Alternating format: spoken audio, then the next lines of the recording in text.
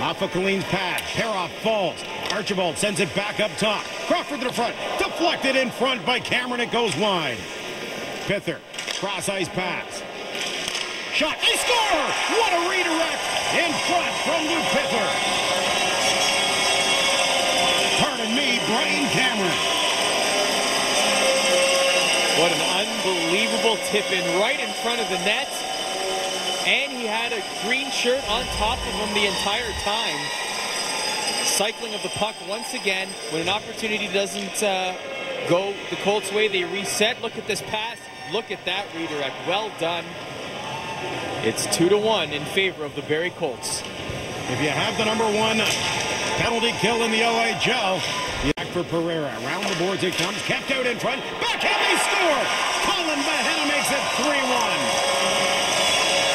And oh my, what a dreadful 3 minutes and 58 seconds for the Battalion to start this second period. Essentially, for the last 2.5 minutes, the Barrie Colts were playing keep away with the puck against the Brampton Battalion. And that converted into this nice backhand from the hash marks there by Colin Behenna. They say that the backhand is the most deceptive shot in hockey, especially when the puck is not flat on the ice when you execute the backhand. And Patrick Colin was completely fooled on.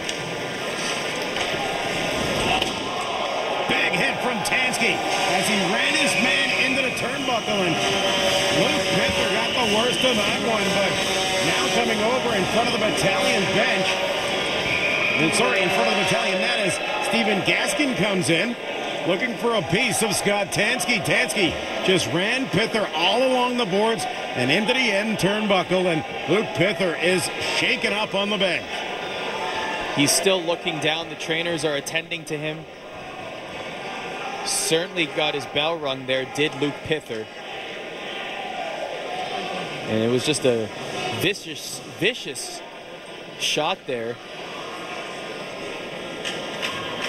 And you certainly don't want to see this happen at this stage of the game. Look at this. This is right off the side. Watch Tansky as he runs him. He gets him into the board, so it's a solid shoulder-to-shoulder hit. And then at the end of the turnbuckle, he takes it.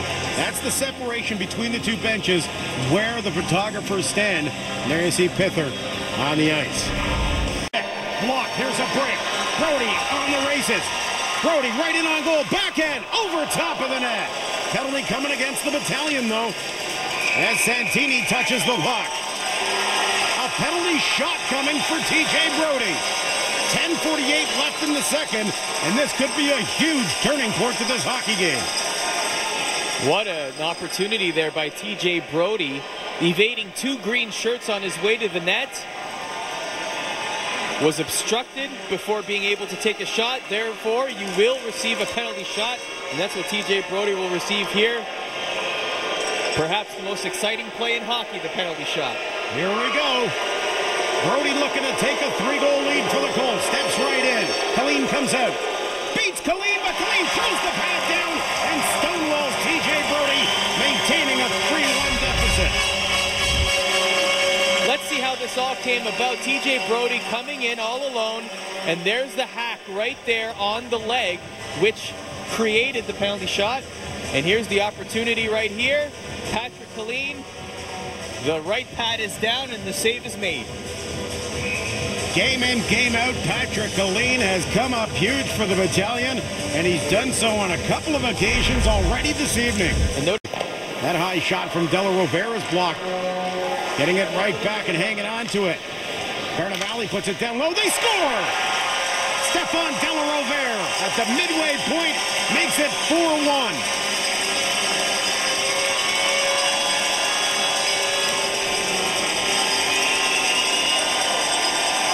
That goal for the Barrie Colts, for me, Doug, was all thanks to Taylor Carnevale and the way he handled the puck right there, right through two Battalion players that were skating towards him. He was able to keep the puck close to him and able to keep the puck on his stick and make the pass. That set up the goal. Well done to Taylor Carnevale to handle that puck the way that he did. The first touch is always the most important touch, and he proved it right there. Alberga gets away, the shot, they score! I think Michael Santini redirects it, and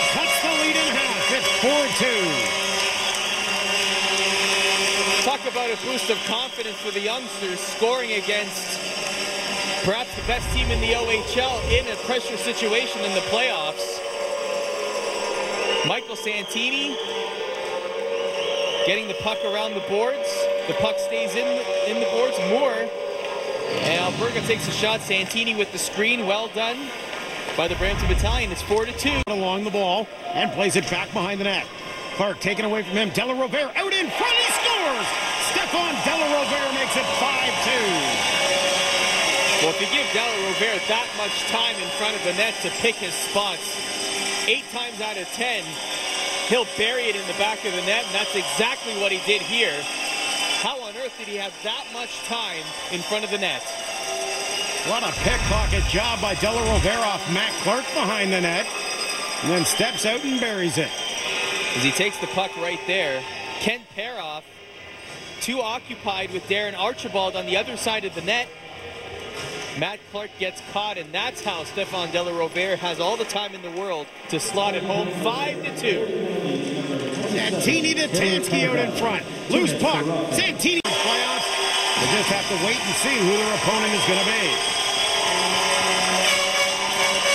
Crawford lost the puck behind his own net. He and Lane come together, but that does it. The Barrie Colts in 4 straight games have knocked off the Brampton Battalion twice here on home ice for the Battalion. The Colts win a 5-2 decision over the Battalion and move on in the Eastern Conference playoff picture. Well, to say it was well-deserved for these Barrie Colts players would certainly be an understatement. They played total hockey against the Brampton Battalion, deserved to win every game. And with the team that they have assembled, Marty Williamson and company could certainly see brighter days and deeper playoff series. And there you see Stan Butler and the coaching staff for the Brampton Battalion meeting the coaching staff of the Colts, led by Marty Williamson. As is traditional in the OHL, when a playoff series comes to a close, the traditional handshakes at center ice.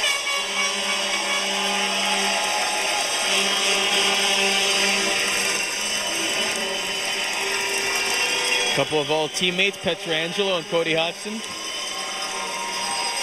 shaking hands at center ice up for the Team Canada. Della Rovere, Cody Hodgson, the captains.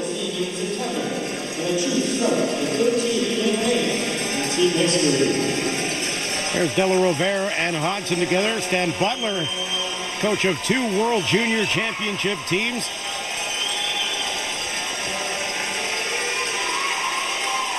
Twelfth year as the coach of the Battalion. They've made the playoffs 10 of those 12 years.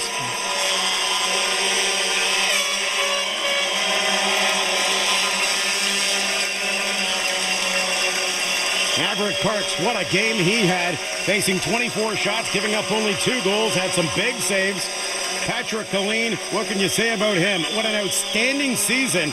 And you got to believe the Pittsburgh Penguins have a contract with his name on it.